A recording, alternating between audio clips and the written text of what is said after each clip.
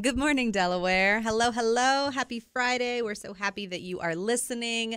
And I have a very special birthday wish for Mr. Mark Bingaman. Oh, yay. Thank you. Happy birthday, Mark. Yay. Appreciate it. That's very nice. This, Ohio brought you a beautiful rainy day. Yeah, for your big day. birthday. So rainy. Oh, that's sweet. How nice.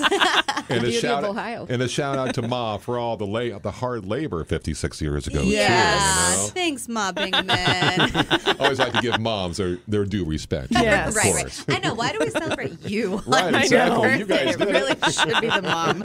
You get all of the thanks and the kudos. Thank you, though. I appreciate it. Absolutely, absolutely. Well, welcome to Off the Shelf. It's another beautiful day in the neighborhood. So not beautiful. It's raining. It's cold. I'm tired. But you know what? We did have a beautiful I'll day. perk up. We had a beautiful day last Sunday. We had the most beautiful day in the world last Sunday. Yes. Yeah. Our guest this morning is Shari Bowers. She is our Liberty Branch manager, and of course Molly Meyers Labadie, deputy director of the Delaware County District Library, on the microphone as well. But yeah, last Sunday we opened the Liberty Branch Library with Gorgeous ribbon cutting, speeches, snacks hidden in the upstairs quiet reading room that were gone in 5 minutes. Hidden. Super well hidden. Yeah. And oh my gosh, what a day.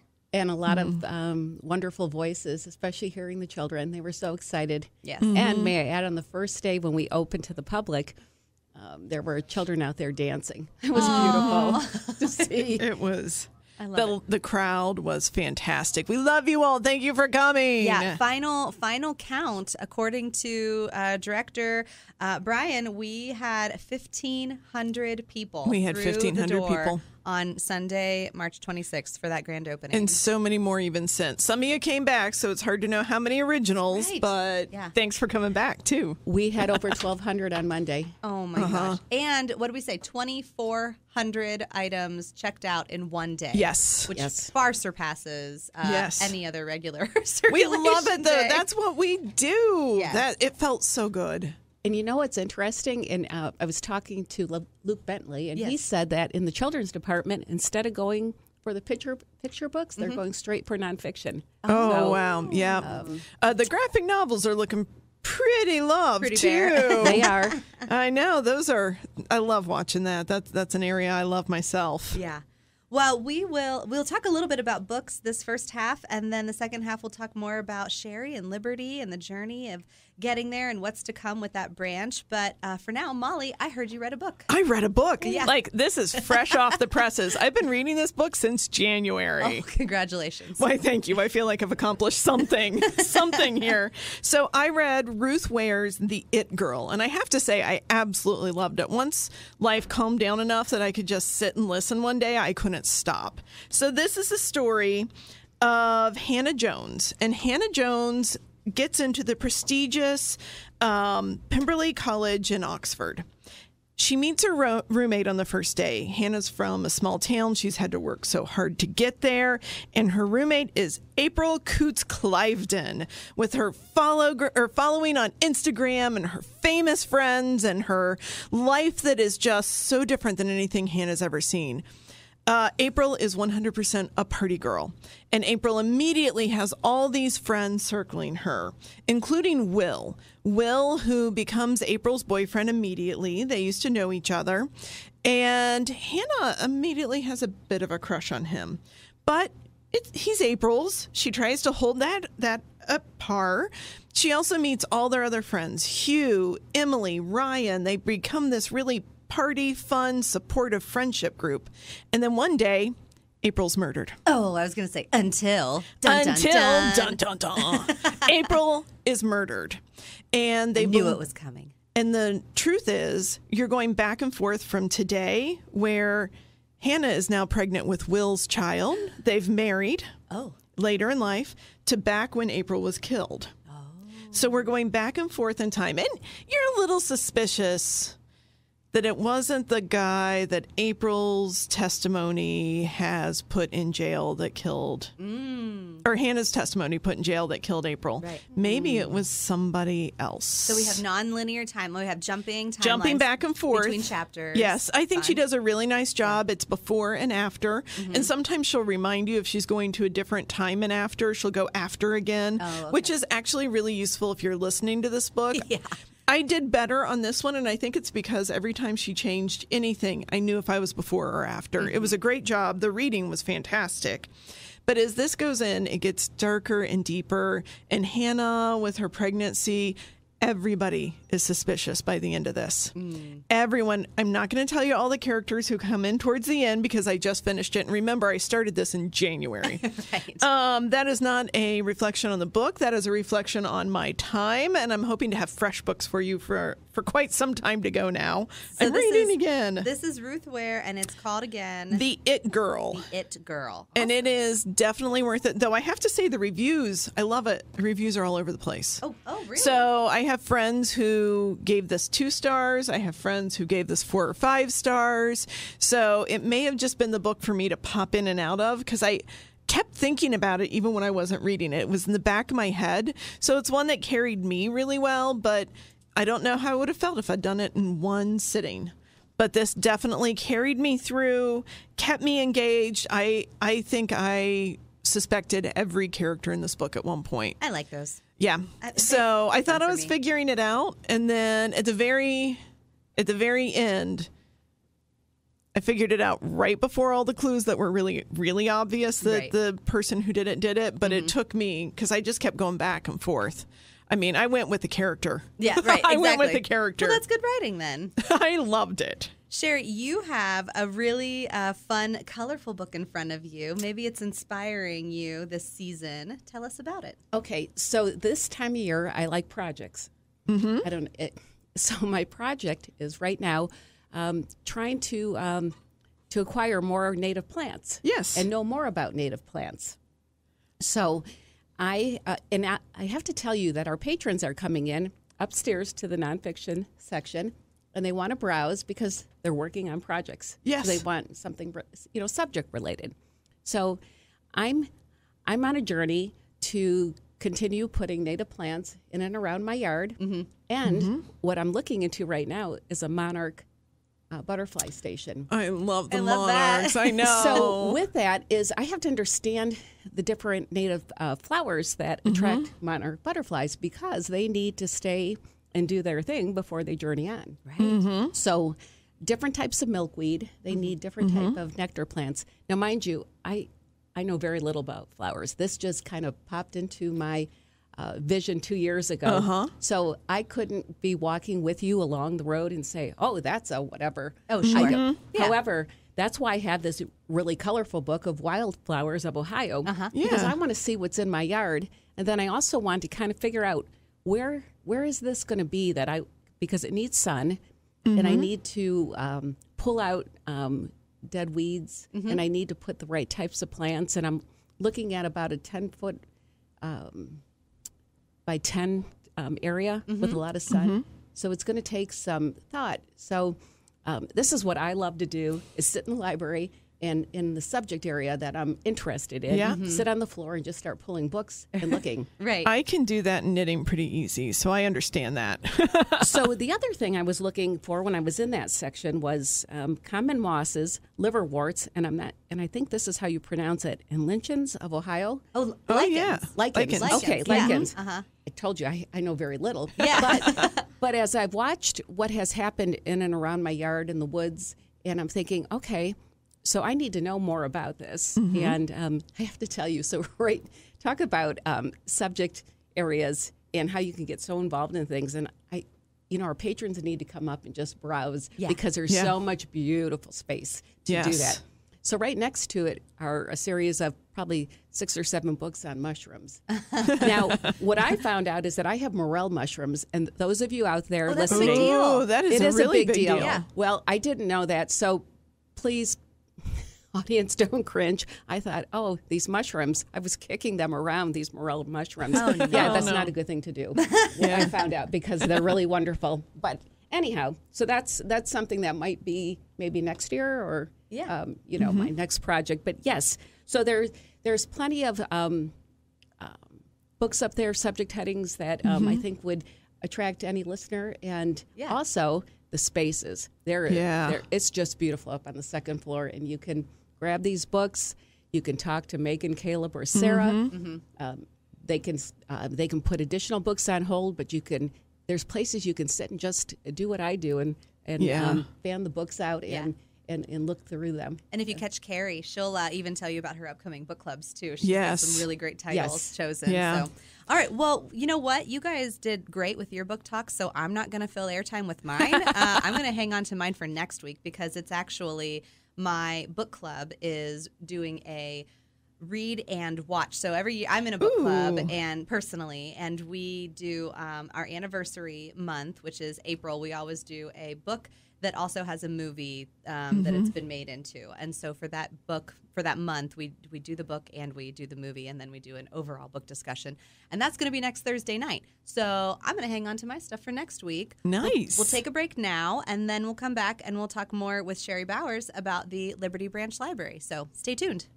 Goodness, we can't catch up. There's lots of rain, lots of wind. This is much wind, This is so two much rain. Saturdays in a row that we're just going to have these crazy winds. How did all your things survive, Gage? You doing okay? So far, had a couple of solar panels blow last week, but we had to put some more stakes in the ground, so we at least got it secured. And your bird cams hung out? So far, That's good. There was this funny clip where literally the feeder's swinging right with the wind, and there's just one bird hanging on the leg. That one's dedicated. You will not make me fall. That's awesome. Well, we're back on Off the Shelf. I'm Nicole Fowles. I have in the studio with me Molly Meyers Labadie and Shari Bowers. It's so nice to have you two both with me today. We were reminiscing in the first half of the program about what an amazing weekend we had last week. We had the giant public event for the grand opening of Liberty, but we also had a lot of nice other smaller events too that we called part of our preview week. Oh, it was so nice. It was a lovely week. Yeah. The Friends of the Library, oh my gosh, they put on such a fun, I'm going to call it a gala, even though it wasn't black tie, but it was very nice. I was having fun. Yeah. It was lovely, and everybody around me was lovely, and we all felt lovely. Yeah. It was nice. And you know what? I think what made it really sweet was the fact that we survived all those winds last Saturday. and because I texted Molly and said, I wonder, because I lost power. And I said, I hope we don't lose power. And I said, don't jinx us. Stop saying that. Stop it. No, I had curled my hair, and I remember walking from my car because I'd parked further away into the building, and I was like, it's going to be straight. All that work, and it's going to be straight. It survived it, is what I'm happy to report. It did survive it. It really did. And but you know that what? was, my head was just blowing straight. I think we just, in the building of this building, we're getting all the tests from nature. Nature's just here we go. We're going to test rain. We're going to test wind. Soon summer's going to come. We're going to test heat. Yes. We'll see how that goes. That's my too. favorite one. Yeah. We could still get an April snowstorm. Oh, gosh, please. Shari, this is like the windstorm. Stop saying things. Well, the only reason I say that is because I remember my senior year of spring break, we got a snowstorm on April 4th, and we were really concerned about not being able to go because I was going with my friend, and we were already 18. So everybody on the radio, if we get a massive snowstorm, just remember, Shari brought it to life. Shari. Well, okay, so Shari, give us some of you are the branch manager of the Liberty Branch Library. It is now completely open to the public. Give us some of the highlights of the branch. What are the things that when you talk to people and they're like, tell me about it, what are the things you say? Oh my goodness, where to start? So when you come in, maybe I'll kind of reflect on what people are saying when they walk in that building. Yeah. Yes. And they kind of stand and they look around and they don't know where to go. Yeah. So if they have children, we direct them right there. But, I can't pick a spot to go first because I love going everywhere in that building. So I would say, looking at the highlights, I think you just need to start walking around if you're not part of a tour because there's so much to take in. And I will say this, don't plan to be in and out. No. No, do not do that. Come in and Give yourself time. Yes. Go upstairs if you are interested in fiction or nonfiction, adult fiction or nonfiction. Go upstairs and talk to our staff upstairs. Yeah. You know, there's so many places up there to take in. We have a quiet reading room. We have an outdoor space, outdoor patio that will be on the second floor, which is once we have furniture, it's going to be nice to enjoy. And actually, people are enjoying it without the furniture. Yeah. They're like, this is great. Study rooms, just walking around up there, you could pop in and look at the teen area because that's cool too. My husband was really impressed with the study rooms, and I think what the cool thing is about a new library is it gives you the opportunity to let people know that yes, this resource is fun and exciting, but it's also something that we've always had, and they don't always realize that. My husband toured the branch. We had a staff preview day, and he goes, "Oh my gosh, those like conference rooms," and I was like, "Yeah, we call them study rooms, but yeah, conference rooms, study rooms. They seat between 2 and 10." He's like, "People can reserve those," and I was like, "Yeah." And at our Orange branch and at our Delaware Main Library, and even Ostrander, you could rent that room if you needed it. And he was like, "Really?" So it's a kind of nice way to reinvigorate the community. Though, one of the things I'm impressed as I walk around the building, and Shari, tell me if you don't see this, is all the spaces people are finding as their own. Like yesterday, we have these booths on the second floor, and I walked by, and on the first booth was somebody cutting out pieces, clearly an educator, or cutting out like words or like flash little symbols to do something with. In the next booth, there was somebody sitting there, and she was on her computer working, like typing away. And in the third booth, somebody was just sitting there with her book open flat in front of her. And I was like, this is it. This is amazing, because this is the perfect spot for all three of these. Right. And throughout the building, you're seeing those in the little corners and the cubbies. People are just finding their place to be. And they love the courtyard. Oh, yes. And I'm surprised children love to go out there. Oh, yeah. In the courtyard. The children's the spaces that children are being themselves and it's perfect is amazing to me. And it's safe too. Yes. Like what I love about that courtyard is that it's an open air space, but it's completely enclosed. And so like parents or guardians, take your small ones in there to get a breath of fresh air, and then like just let them run, because there's nowhere for them to go. There's only like a door in and a door out. And then people are moving outside. Yesterday was a perfect day to be outside, so we saw people in the courtyard and the side courtyard, or the side yards Gardens, too. Yeah, I think that is one of the fun little surprises that we have as part of this branch. So if those of you who know our Orange Branch Library, we have the Imagination Garden, which is on the north side of the building, and it has some art as part of it. And it's got, a dragon, and it's got some other mythological creatures in there as well. And so that's our Imagination Garden. And so at this branch, we've played around with calling it Harmony Garden, because we have some toys in the garden that make a little bit of noise. It's happy noise. It's the happiest noise. They're not that loud. Yeah, we hope the neighbors are okay with that. Yeah, they're really not. There are some chimes and some hand drums. Yeah. But I've gone out there trying to make big noise myself, and it's gentle noise. It's not gonna, if a child's playing with it, it's not gonna scare your child.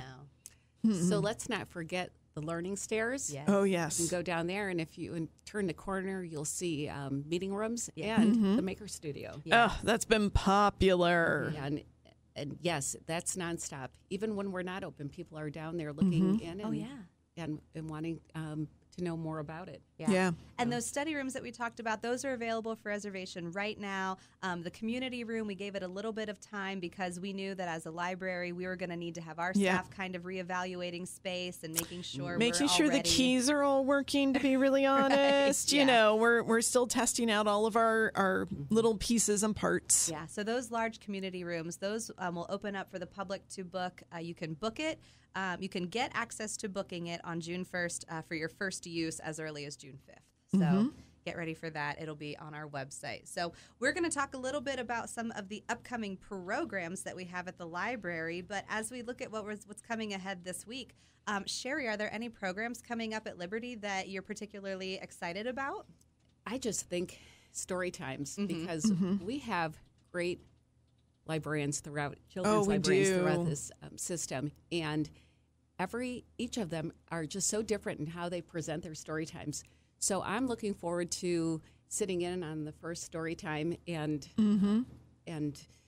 just coming away really excited because it's been a long time since I had little ones to take. Yeah. Yeah. So I think that's the book discussion groups that are coming up, and just the one-on-one engagement that I'm seeing. So, we talk about programs, but we forget about all the interesting dynamics between staff and patrons when they come in.